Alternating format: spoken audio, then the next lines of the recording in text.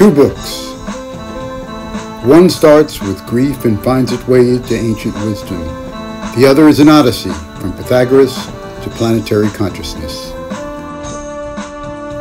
Into the Mystic explains what really happened in Vermont in 1874, how Helena Blavatsky and Henry Olcott first met, and how spiritualism gave birth to a new age.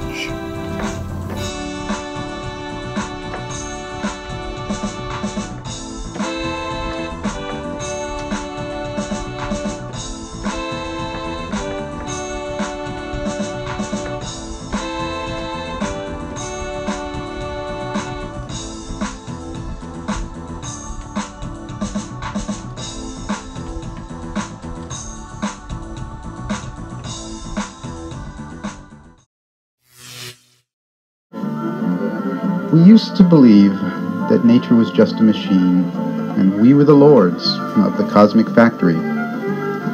But we found out we were wrong, and now we've come to a dead end. The heart of our problem is our values, our desire for endless advancement, our addiction to growth and things.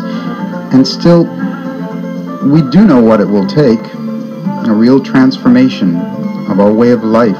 A turn from the mechanical to the creative, from dominating to cooperating. It's time to choose.